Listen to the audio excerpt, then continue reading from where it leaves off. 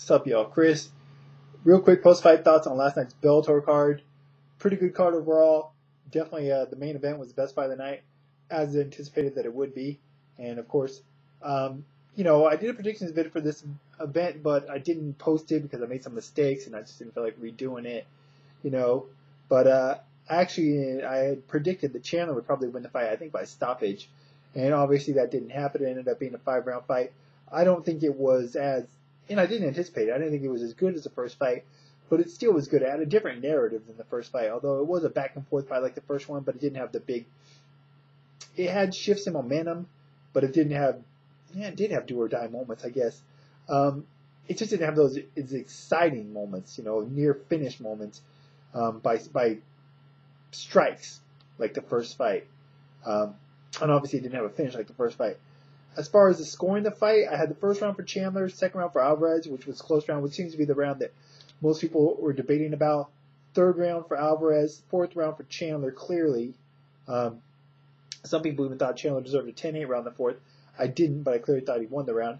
And then the fifth round for Alvarez. So I had Eddie Alvarez by decision. 3 rounds to 2. I gave him 1, 3, and 5. I thought it was a close fight, though. Obviously, he won by split decision. I think it's the right call. It was a close fight. I could definitely see Chandler getting the scorecard. It seemed like a lot of people had thought Chandler deserved to win. You can't always go based on how their faces look or damage, but if you went by that, obviously it was pretty clear that Chandler was the more busted up of the two.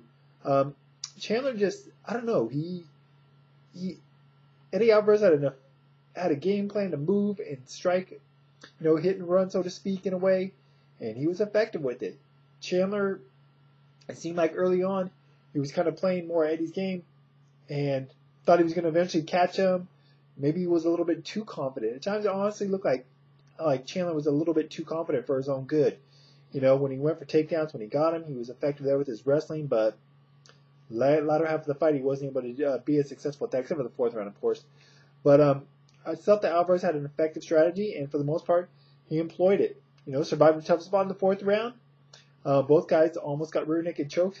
Eddie Alvarez almost got choked out at one point, and Chandler, of course, almost got choked out in the fifth round, I believe it was. But both guys were able to survive. Hell of a fight.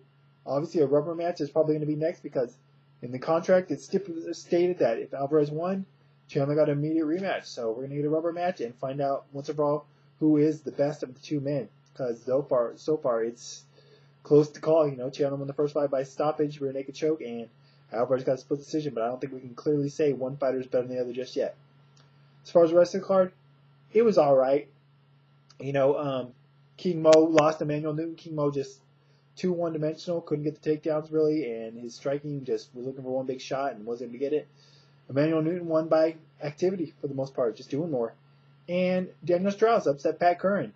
Good win for Daniel Strauss, just outworked Curran, played his kind of fight, got in the clinch, got some takedowns, did pretty good in the striking range as well, which I thought Curran would have the edge in, but new featherweight champion in Bellator, Daniel Strauss. Good night of fights overall, but definitely the main event was a great fight. Want to hear your thoughts about the fight? Alvarez Chandler. How'd you score it? Who do you favor in a rubber match? That's it for now. I'll be talking about this event a lot more in Science Fights Radio Show. Links to that and Twitter and information of it as always. Till next time, I'm out.